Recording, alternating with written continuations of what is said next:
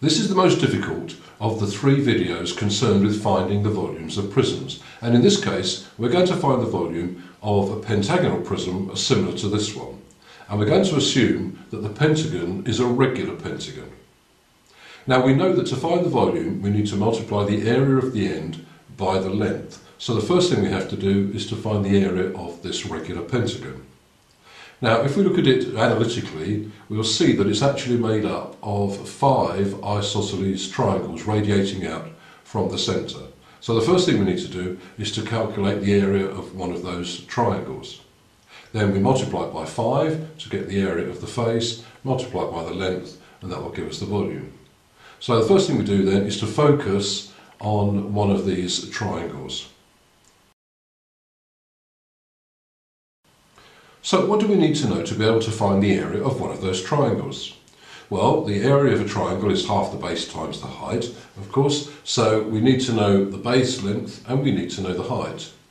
Now, in a real practical situation, I could simply get a ruler and measure those, and life would be very simple. But in a GCSE examination, that's just not going to happen. The examiners are going to force you into using some mathematics, in this case, trigonometry.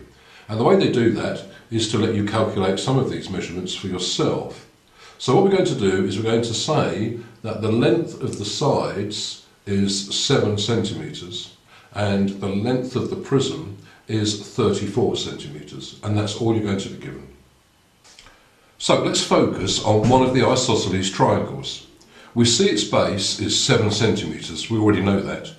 The angle at the apex, the top, must be 1/5 of 360 degrees, which is 72 degrees.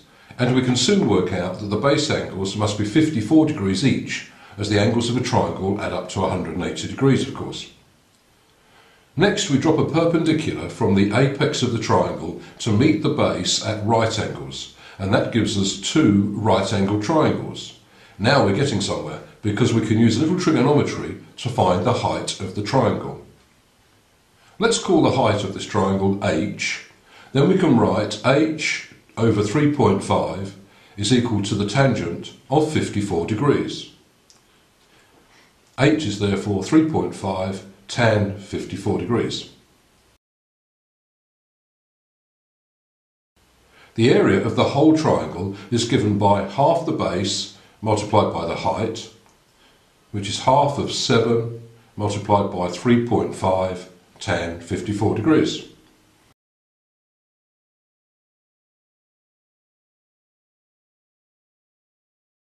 Now that's the hard part done already.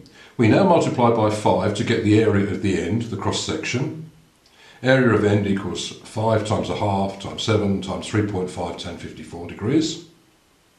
And then the volume is the length of the prism multiplied by the area of the end. Now that's equal to 34 times 5 times a half times 7 times 3.5 tan 54 degrees. And multiplying all that out of our calculators gives 2,866.31 cubic centimetres. All we need to do now is correct that to say 3 significant figures, and that's our answer. So that is 2,870 cubic centimetres, correct to 3 significant figures.